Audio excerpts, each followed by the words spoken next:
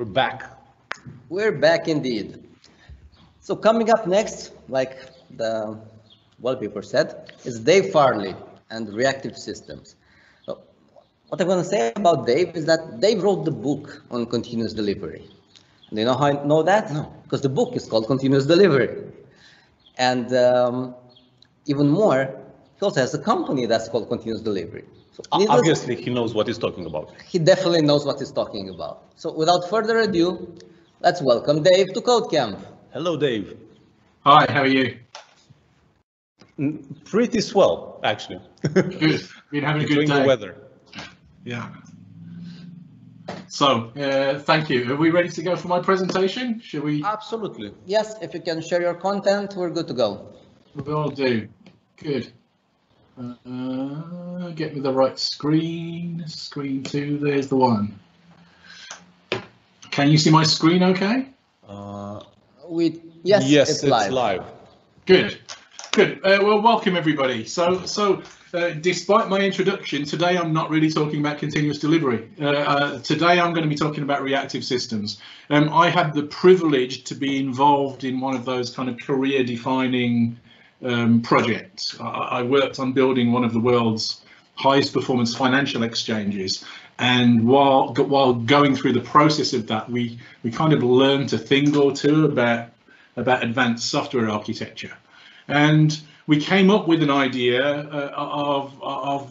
that was kind of fairly novel, or at least it was to us. And then we got involved with some other people, and I got involved in writing a thing called the Reactive Manifesto that described and tried to capture some of the ideas that we'd come across while we were building our exchange. And that's really what I want to talk to you about today.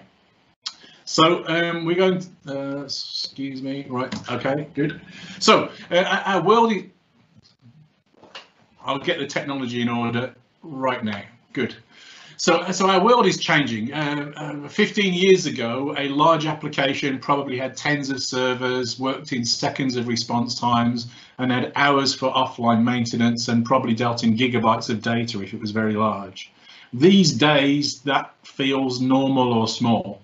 Large applications these days have thousands of processors, often in distributed heterogeneous network of devices, milliseconds of response time, 100% uptime, and deal in petabytes of data. Just looking at one dimension of this is kind of interesting. If you look at the recent history of data storage, it's astronomical, the numbers that we can talk about. In the top left-hand corner, you can see an SD card, an 8 GB SD card, resting on top of what's called a ferrite core memory unit. That ferrite core memory unit was the sort of thing that was used in computers in the late 50s and early 60s, and was used by NASA for some of the computers in spacecraft during that kind of era. Each little magnetic ring that you can see in that picture represents 1 bit. So you can see that's an 8 by 8 bit segment or something like that, just below that 8 GB memory card. In the bottom right hand corner, there's another one of these things, and even this picture is out of date. I recently saw an advert for an SD card with 2 terabytes of storage on it. But in 2005, we got, on the left hand side, we've got 128 megabytes.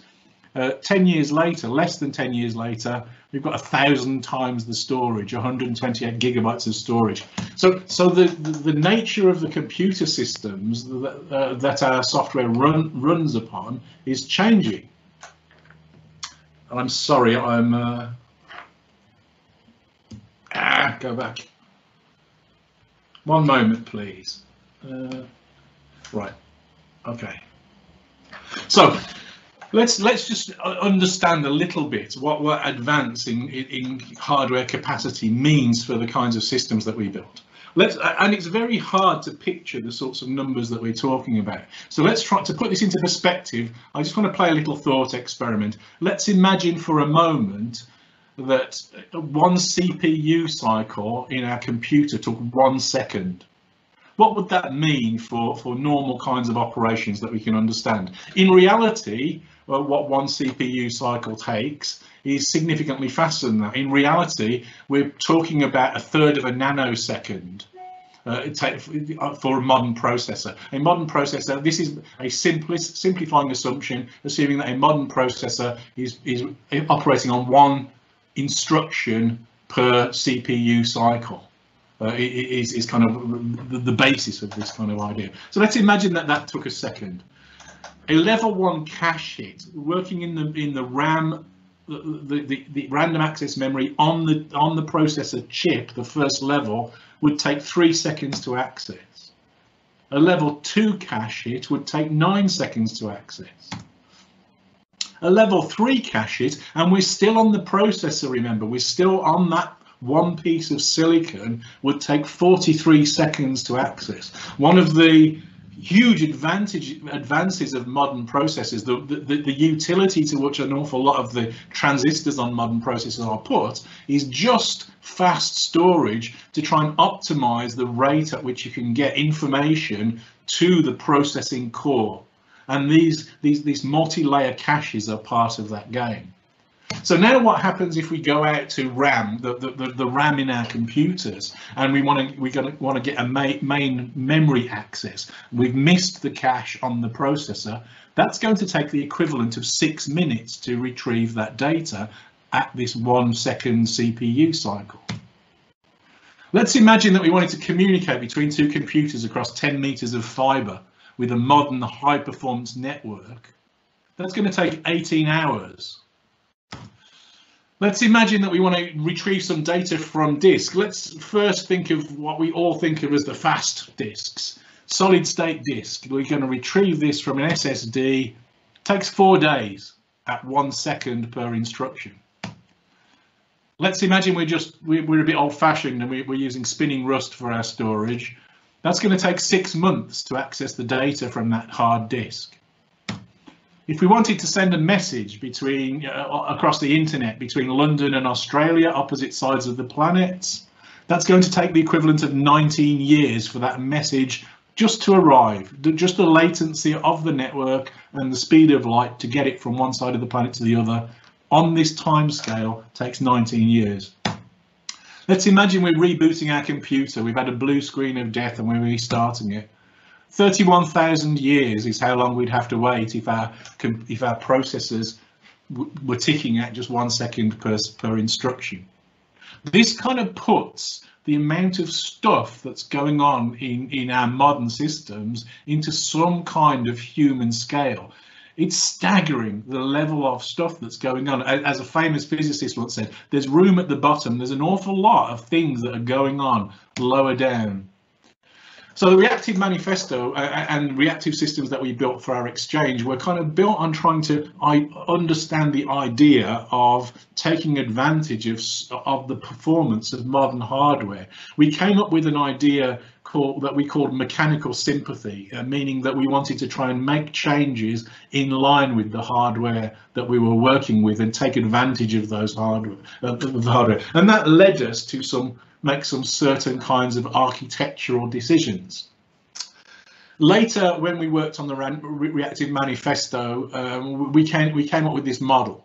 And the kind of tagline for the Reactive Manifesto was 21st century problems are not best solved with 20th century software architectures. The hardware has moved to such a degree that some of those those software architectures make less sense these days with the kind of scale of systems and performance that we're talking about. So if we're looking for reactive systems, what we're looking for are responsive systems. They need to keep delivering responses at a predictable, efficient, effective rate. We want them to continue being responsive in the face of stress. So we want them to be resilient under stress. And we'd like them to scale up as demand goes up or down. We're going to maintain that responsiveness and make the scaling of those systems elastic. And one of the ideas that kind of underpins all of these other principles is the idea that they need to be message driven, and that allows us to achieve some of these other ends. So let's look into each of those ideas in a little bit more depth.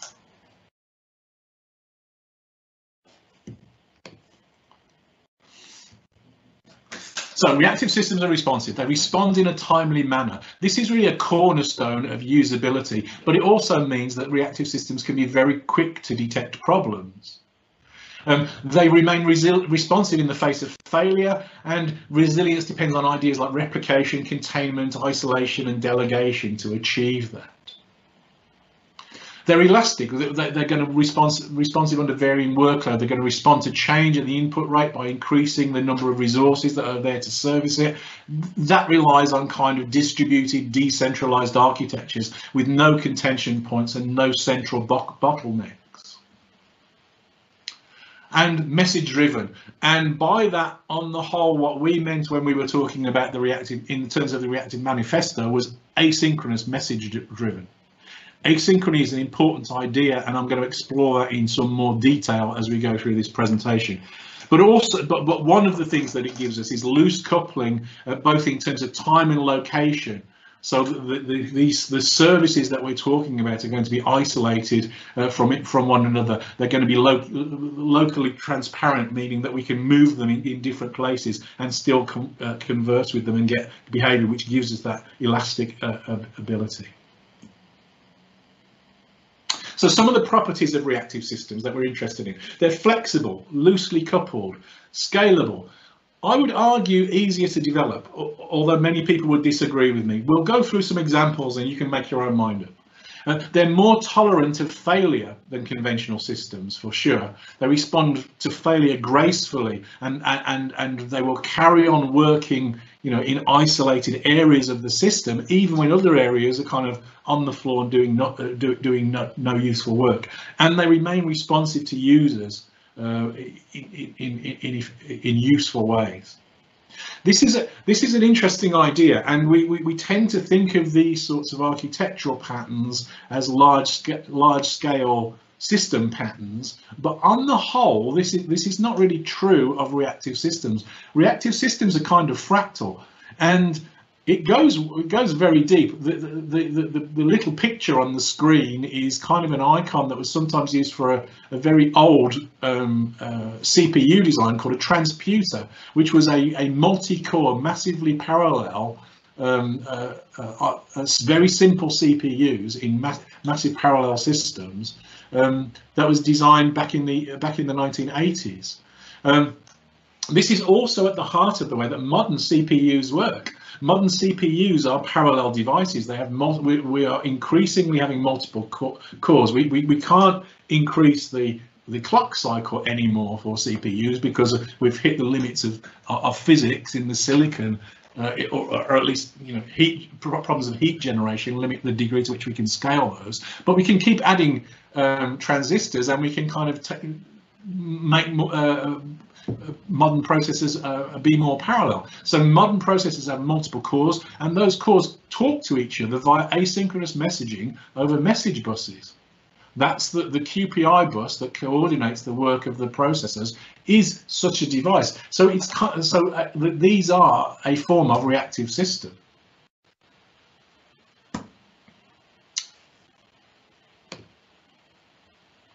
So let's start thinking about what this means in terms of this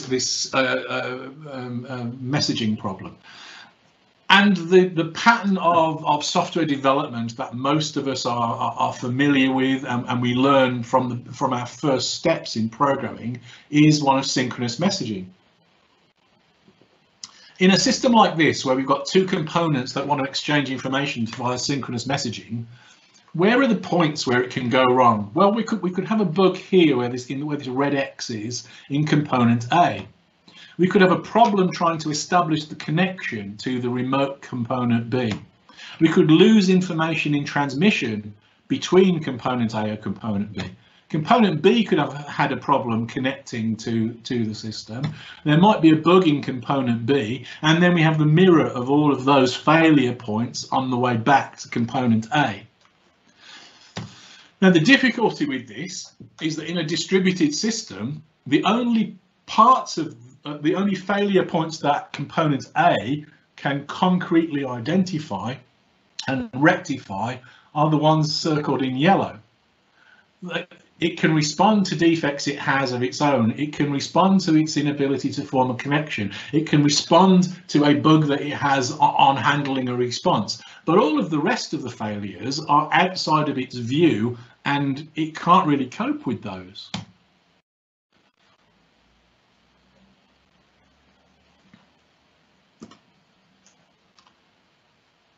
So what could we do instead? Synchronous comms, because of these reasons, synchronous communications increases the coupling in both location and time. There's another problem here. If we've got these two components talking to one another, then what's going to happen is that when component A is invoked by to carry out some piece of behavior, it's going to start working on that piece of behavior. And at some point, it's going to need to interact with component B via a synchronous call. Now it's got to freeze. It's got to wait while component B does its job. It's going to transmit the message. Component B is going to get triggered. And it can't do anything until component B responds. It's frozen in terms of the state of that interaction. So in order to scale a system like this up, what do? In a synchronous system, what we tend to do is that we add parallelism. We add multiple threads that allow us to operate those. Now we've got another problem. Now we've got one of the hardest problems in computing, that of concurrent programming, in the core of our problem domain, because of this technical difficulty with the communications mechanism. It means that component A has become lots more complicated than it was before, and is still tied to the efficiency of all of these things. Asynchrony gives us some other options. So let's imagine we've got the same kind of pattern. We're going to have a call into component A. Component A is going to send an asynchronous message to component B. Component A is now free to do new work. It doesn't matter whether that work is to handle the response from component B or new work coming in for some other purpose. Sometime later in the future, component B is going to respond, and that's cool. So what about the failure modes? So again, component A could have a bug. We could have a failure to establish a connection. And component A knows about those. If we can trust our messaging systems to deliver the information from component A to component B, then that's cool. That gives us what we need. We're able to, component A can be self-contained and rely on the messaging system. If component B wasn't there, if the information was lost in transmission, the infrastructure can take care of that on our behalf. One of the other outcomes of this is that the most efficient way of writing a service like this is to make it single-threaded. That sounds weird. That sounds odd when we're thinking about high-performance computing. But when we were building our exchange, we did the measurements. Single-threaded operation is by far the fastest route to the most efficient way to use the resources at our disposal. If we can organize our work so that there's never a synchronization point, we can do work in parallel, but as long as there's no point at which there is shared data, there's no point at which we're pulling back a synchronization point between these 2 points, then single-threaded is by far the fastest. We worked out through measurement that it was about 100 times, between 100 and 1,000 times faster to do work on a single thread than it was to use even the fastest mechanism, so lock-free programming techniques, to coordinate shared state between threads. So single-threaded is very fast and efficient way of working. It's also incredibly simple. It keeps the programming model much simpler because all it needs to do is worry about the state on that single thread.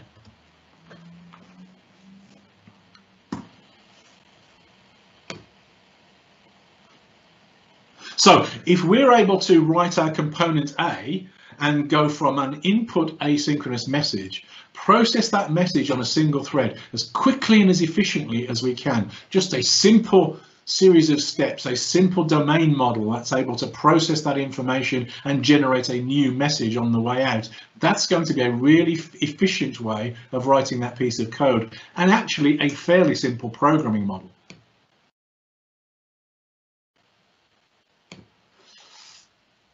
So we're going to do this as quickly as we can.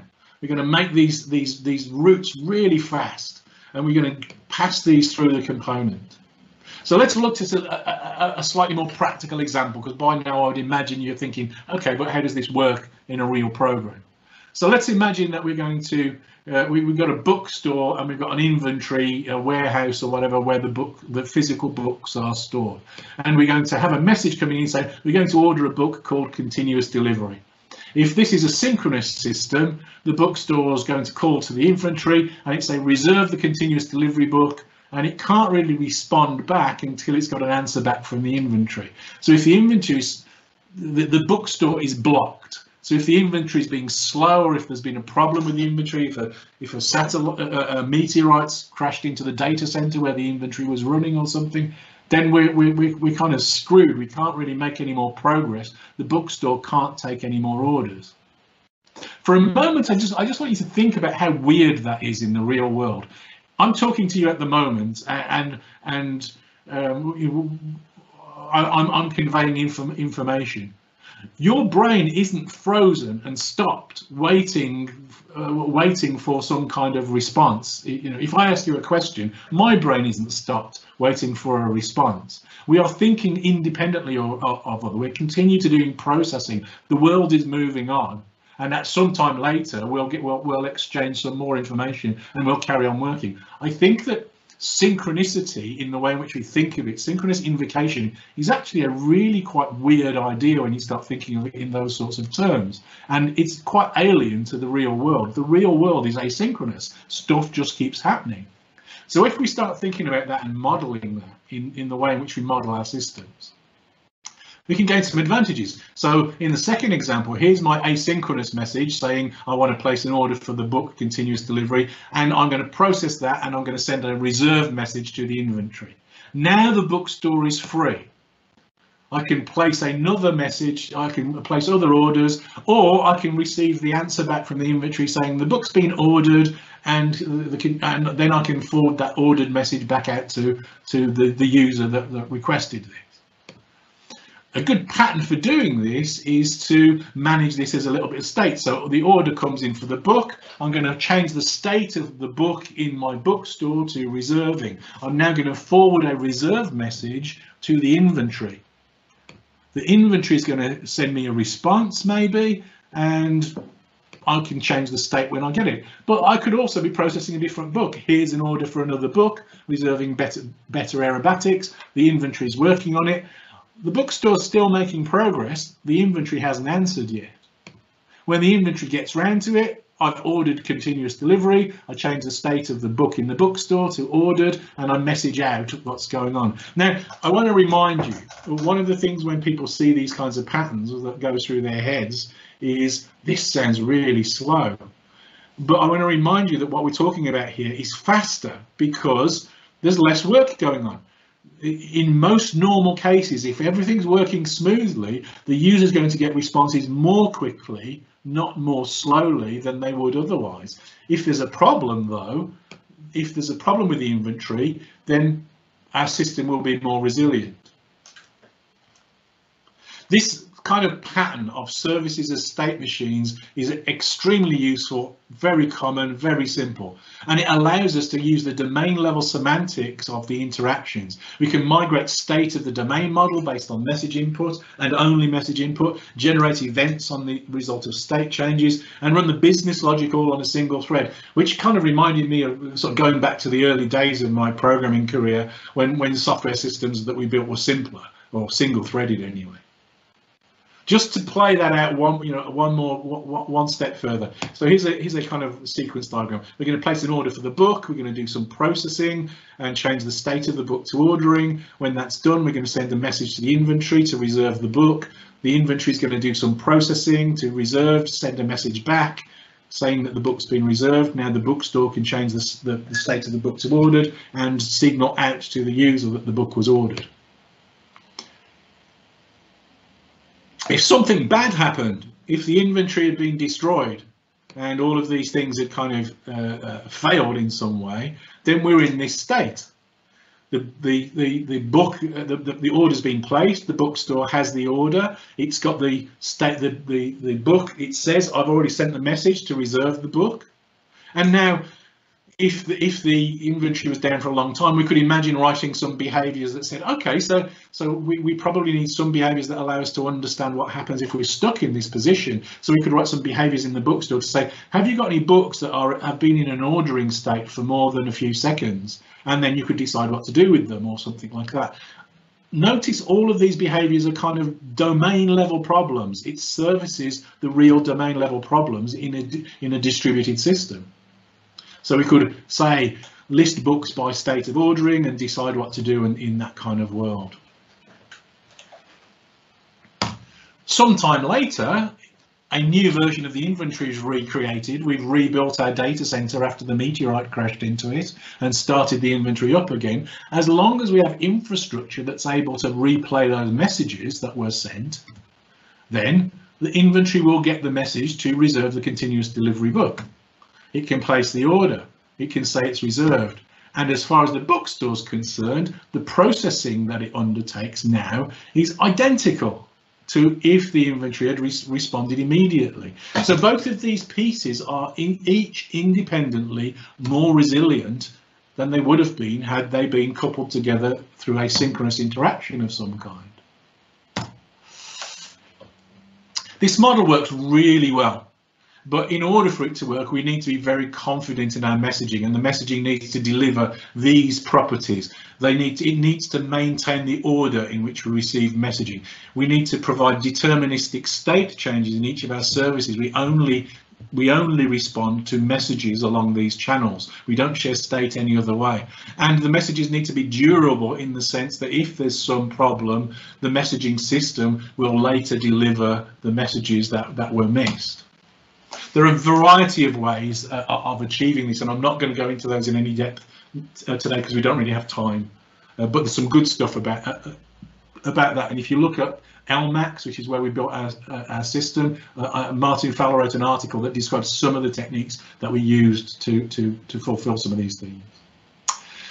The isolation that we're talking about allows us to decouple in time and space. We've got the space separation, as I've just described, between the bookstore and the inventory, but in location 2, where we brought up the inventory, as long as the messaging system knows how to direct traffic, that's not a problem that the bookstore needs to understand. And so it's a problem that we've moved out of the service that's doing business transactions and into the infrastructure. It means that we get to kind of focus on communication over well-defined protocols and kind of think about the abstractions of the conversations that take place. Isolation is kind of interesting. It takes us another place though.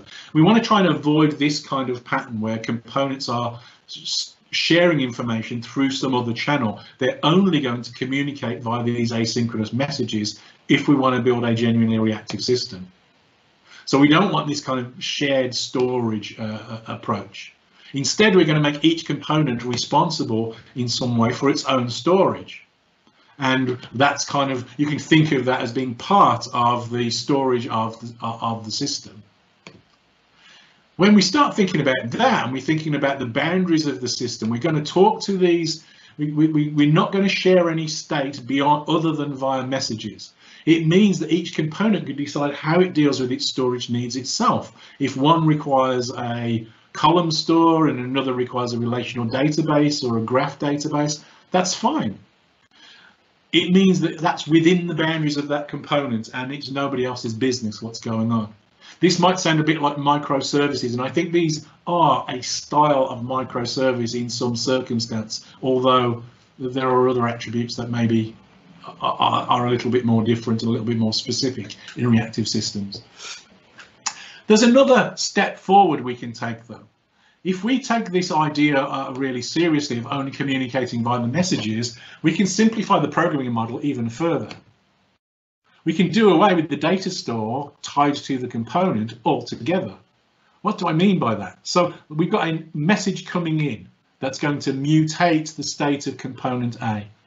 There's nothing else that can change the state of component A other than an asynchronous message coming in. That was part of the definition that I mentioned before. And there's going to be, and component A is going to generate messages going out. That's it. Those are the responsibilities of component A in this model. So what does that mean? It means we could treat component A as a black box. We can record the messages going in and store them somewhere. The domain model of component A is the focus. That's all we really need to worry about. That's the business logic of the system, isolated from the technical dependencies. So it means that we've got this strong domain model of our problem implemented in the service, and that's all we really need to think about. Then we can do really smart things in terms of isolating and separating the accidental complexity of running on a computer from that core domain model essential complexity. If we need the state of component A to be durable, we need to be able to recreate it. If we shut the computer down and start it up again, we can record the stream of messages coming in, store them somewhere safe. If there's a problem and we want to reconstitute the version of component A, or restart it in some way with a new version, then we can replay the messages from that data store, and from component A's point of view, it looks exactly the same. So it allows us this separation of the essential complexity from the accidental complexity, more so than any other approach to software design that I've come across. We can also think about moving ideas like clustering and do persistence that way. We can have multiple copies of component A that have the rich state based on the stream of messages. As long as we manage the stream of messages, this kind of event-sourced architecture on steroids will allow us to reliably contain the state of our systems. When we built our financial exchange, as I said in my introduction, it's one of the world's highest performance financial exchanges. And when we built our exchange, the system of record for customer accounts and the state of a market in which trading took place was the in-memory state of these components. Those pieces of code knew nothing about how information was stored on their behalf. That problem was moved out to the infrastructure completely, and so these things they were clustered, distributed across multiple copies of the server, persisted, and so on. Even disaster recovery was kind of moved out as an infrastructural concern.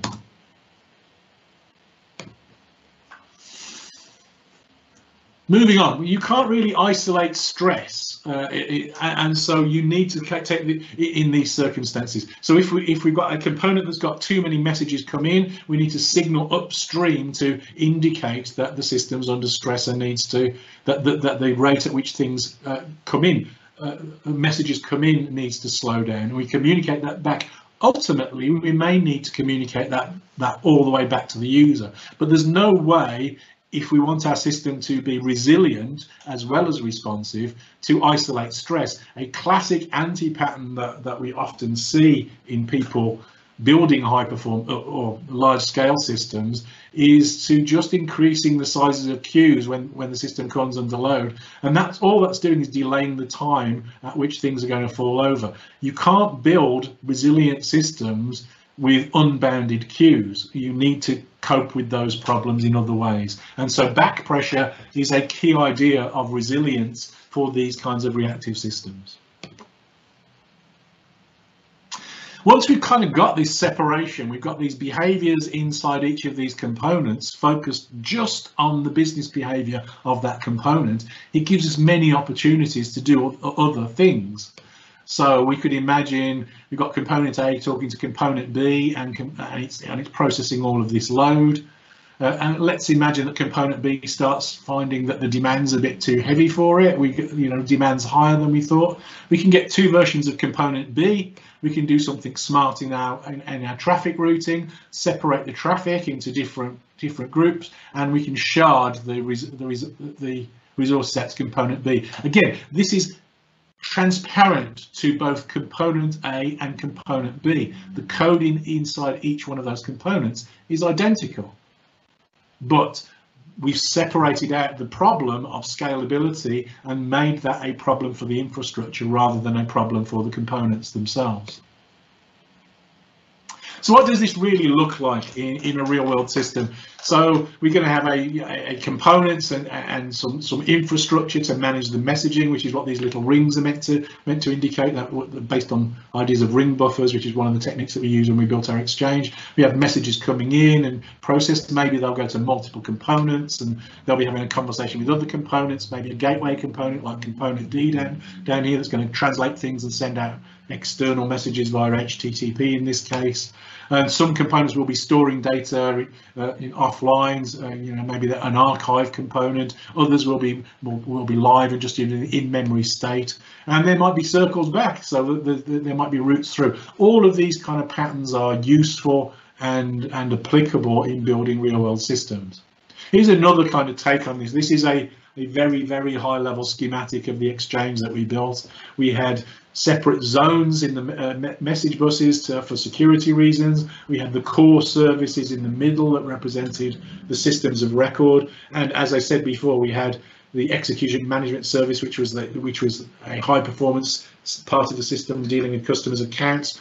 The state of that system, which was a primary part of the business state of our enterprise, was the in-memory state of these rich domain models within these services. Similarly, the execution venue where the markets operated, and then we had a bunch of more conventional services, database backed or file system backed, and so on. At the edges of the system, we had kind of translators, adapters that would translate information to a form that was useful to the outside world. So we got this model of kind of core services, general services, and gateway services that would act as translation points into and out of the conversation as it was going on in our system.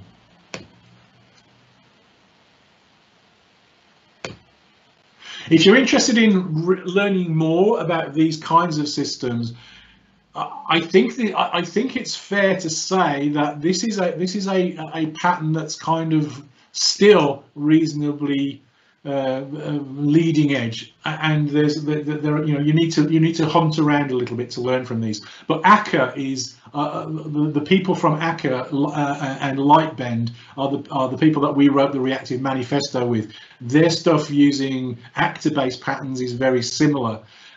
My colleague, where we worked on the exchange together, Martin Thompson, has been working with friends to build Aeron, a high-performance messaging system that's built on these ideas. You can build these kinds of systems using Kafka, and one of our vendors who sold us our web tools built something called Baratine, which was again built on these ideas because he liked the architecture that we were doing.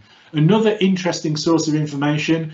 There's a movement that's starting to be talked about stateful serverless, and I think if my take on stateful serverless is correct, then this gives an opportunity to build forms of reactive systems using these stateful serverless models. I would say it's fairly early days for the stateful serverless stuff, but I'd keep an eye out on that. And finally, one of my colleagues on the Reactive Manifesto, Roland Kuhn, wrote this excellent book, Reactive Design Patterns, which is a source of really good information. That's my presentation. I think we have probably a few minutes for Q&A if there are any questions. Absolutely. No, I was going to say no, sorry, Dave, that's it. But we do have questions. A few. Yeah, well, I think first things, it's an appreciation for somebody who's really sorry for watching so many cat videos. They came to that realization after watching your mechanical sympathy segment. So on behalf of them, thank you. That's why it takes 36,000 years to talk to Australia. Yeah, precisely, because of the cats. Well, there are also other questions. And one of them is, what is your opinion on object-oriented programming? And if you think that the way OOP is traditionally taught, it goes against the nature of the systems, of many systems, and of doing simpler architectures? That's an interesting question. That's not how I perceive object-oriented programming. I consider myself an old-school object-oriented programmer. The key here is interesting. So when orientation was kind of first thought about and conceived, what they talked about was message passing. They didn't talk about functions or member functions or anything like this. They talked about message passing. And I think that what I'm describing, one take on what I'm describing, is a very, very pure object-oriented system. If you imagine, so you're putting together behavior and state inside these little bubbles, but just the behavior and state are, based on the domain model.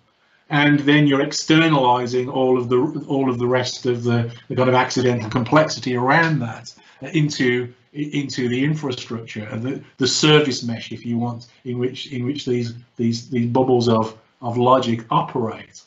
And so I think of that as a fairly pure object-oriented kind of approach. I think one of the ideas, when I described this idea to one of my friends, Eric Evans, who wrote the domain-driven design book some years ago, and at the time, he was very interested on what we'd found in terms of this, because what it leads to is kind of the purest form of domain-driven design within the context of those services or components that you create. And I think that's a powerful idea. It's one of the things that I really enjoyed in this programming model that we found by accident. Really, it wasn't what we were necessarily seeking, but it's where we ended up in terms of trying to build something that was fast enough and buildable to solve our problem. Thank you. Yeah, it makes sense. I think go for this one. Yeah, we're a bit wondering, because the next question was, do you recommend any proven frameworks for building reactive systems? But you already recommended some of those frameworks, so I think that's pretty much answered. Yeah, and I do still think it's early days. I don't think that yet.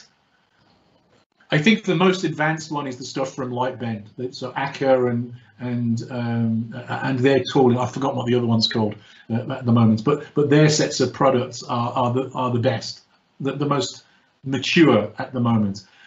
There are some things in terms of the programming model that I think there's a route to simpler programming models than they have in some degrees. It's a minor difference in opinion between the Lightbend folks and me anyway, and so I think there's room for some more mature models and infrastructure around this, and I expect it to come. I think that the Aeron stuff is heading in a slightly different direction, but it's going to end up with something similar in terms of a very resilient, fast, high-performance service mesh in which to build these sorts of systems. All right. Here's another one. When using messaging systems, would it be faster if we ignored ordering versus messaging infrastructure usually is running asynchronously? It's an interesting question, and in some circumstances that may be true, but it makes the modeling much more complicated in terms of how you're going to cope with things. If you haven't got ordering, I can't really get my head around where you end up. You're kind of into a weird kind of world, concurrency world. So instead, I think you go for very strict ordering and idempotence. You make sure that you can process a message only once. You get it in order and only once, and that makes the models that you build much simpler. Just take a trivial example. If we ignore ordering and we're building a bank account, and I say I'm going to add £10 to my bank account, and then I'm going to take £5 away, maybe that's okay in terms of ordering, but maybe it's not. But what if I've gone overdrawn at some point in that transaction, and so on, because I took the £5 away before I added the £10. So sequencing kind of matters in these things, I think. Yeah, it's one of those things that might be well in theory, but in practice it doesn't work out. Yes. Vlad, what do you have next? I think we still have time for a couple of questions. Well, this is interesting. In the services as a state machines example, if it takes a long time for the inventory to recover from the meteor hit, and there are a lot of state changes in queue, is having a single-threaded inventory service still a good idea? Yeah, yes, because it's still the most efficient. So there's some interesting stuff on this. It's dramatically more efficient to run changes on a single thread than on multiple threads if you ever have to join the results together. So the kinds of things that you want to scale out on multiple threads are the kinds of jobs where you never need to join stuff together. So my Netflix viewing history versus your Netflix viewing history never have to relate to one another. They don't matter in any useful sense. So if we want to be able to bring things back together again, then the just orders of magnitude kind of numbers. If you're going to use kind of lock-free programming techniques, very low level, very, very difficult to get right, the territory of concurrency experts, you're going to be about 100 to 1,000 times slower than processing on a single thread. So the efficiency gain that you get by going just to 2 threads with lock-free concurrency needs to give you 100 to 1,000 times gain in efficiency, which you don't get. So going more parallel does not scale up. It doesn't work. So if you're going to a lock, it's thousands or tens of thousands of times slower to use an operating system level lock to synchronize 2 threads of execution. It's dramatic. We made this mistake. The reason that I know this stuff is because we started off with the assumptions that everybody has. We built a very parallel version of our exchange using an architecture approach called CEDAR, Staged Event Driven Architecture. And we measured the fact that we spent more time trying to figure out which thread to do work on than we did doing work, which is when we dumped all the infrastructure and just did work on 1 thread. 1 thread per service, not 1 thread across the whole system. Of course. Yeah, well, always simple things are more efficient than complex things, right? In this case, dramatically so. Wait, Vlad, I have to write this down. All right. There's another interesting question. Well, that basically says, in an event-based system, reactive system, the best language would be a language that has an event loop by default, but still we have problems with managing the content-based events. What algorithms are applicable to be able to manage the scalability for the back pressure between components? I got lost at the end. Not sure if it made sense to you. Yeah, no, I think I understand. I think I understand the question. The first thing that I would say is that I don't think that this is a language issue. For the kinds of event-based systems that we are talking about, we're putting the event loop outside of the service. So you have a 1 or more, asynchronous message entry points into a service or a component. The service or component on a single thread processes that incoming stuff. It can be stateful if it wants, whatever it wants, and it sends a new event out. That's it. So there's no loop. The loop is outside of the service. So you can do that. You put that into the infrastructure. The back pressure, the work that's being done in things like ACA and Aeron is the back pressure is externalized. So when it notices that things are under load, the service is responsible for signaling to the infrastructure that if it's under stress in some way, but then that the messaging can be communicated back up the chain of invocation to upstream services, and they can react however they need to. So in actor patterns, you have you have kind of overseers, you have actors, directors, if you like, that are kind of directing the activities of the actors in some degree. And if they see that the actors are having trouble, they can kind of bring new actors onto the new scene so they can scale things up and so on. So you can imagine those sorts of behaviours, again, outside of each of the little services. Thank you. Yes, yeah, fair point. I think we cut a bit in the break, but I have to ask one more question. Hope it's okay, Dave. What is your take on mixing asynchronous or message-driven with synchronous messaging, like direct or REST calls within a system? Should the system be purely asynchronous? Yes, the system should be purely asynchronous. We made this mistake. So I made this mistake personally. So I wrote the first version of the abstraction, the service abstraction for our exchange, and I built it assuming that we would want to support both asynchronous and synchronous communications, and nearly all of the difficult problems that we had was as a result of the synchronous channels, not the asynchronous. So dump the synchronous communications within the models, If you where you've got to talk to a synchronous system, an external REST API or something like that, then create one of these gateway services that does the translation points and kind of translates between a request response and an input message and a separate independent output message. Cool. Well, thanks a lot. Very insightful. Again, if Sandra, if you have some time afterwards, you can just go in the chat. There are a few questions that we didn't get to ask. And also answer. Thanks a lot for being here. Pleasure. Thank you very much. Hope to do it again, maybe even in person at some point. Yeah, that'd be great. In autumn.